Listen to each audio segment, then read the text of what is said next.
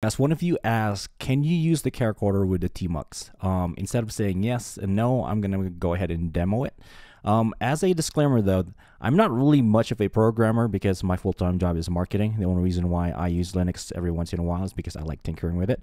But yeah, let's go ahead and do this demo. So first I'm going to go ahead and open up Tmux. And then I want to name this window over here. So I'm going to say Control B and comma. Instead of bash, I'm just going to say hello. So what I'm going to do next is I'm going to make myself look really cool to non-programmers, but at the same time make myself look really stupid to programmers. So I'm going to do Control B and then % to make a pane on the right, and I'm going to make another pane the bottom. So Control B, what I think was double quotes. There we go. So I'm going to do I'm going to top over here. I'm going to do Control B and go to the left pane, and I'm going to say H stop. And I'm going to do Control B. I'm going to go to the other window that's empty, and I'm going to say SL. Boom. There we go. Now we got that open. This session open. I'm going to detach from it. So I'm going to do Control B and then D. And there we go.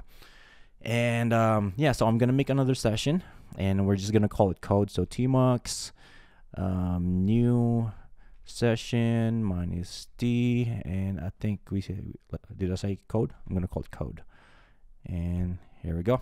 So what I'm going to do is I'm going to check what files do I have. So I got hello.world.py. How about I run that on another pane? So I'm going to do Control B, %. So I'm going to open up hello world, enter.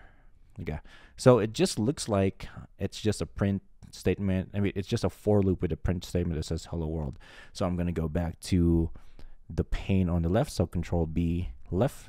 Where's it working? Control B left. There we go. And I'm just going to say Python 3 hello world.py. Hit enter, and boom, there we go. That's it. So I'm going to detach from this session again. Control B, Control D, and I'm going to check what sessions are open. So Tmux, ls, and those are the two sessions that are running right now. Okay, I don't like that session being named 0, so I'm gonna rename it. So I think the code and the command is Tmux. Is it rename? Rename session minus T0, and we'll just say hello, I guess. Hit enter. And if we check the sessions, Tmux ls, there we go.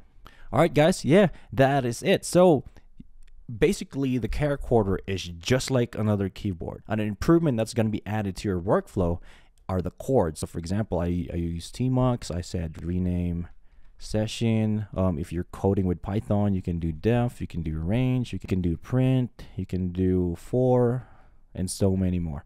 Yeah, if you have any questions, let me know, and I'll see you next time.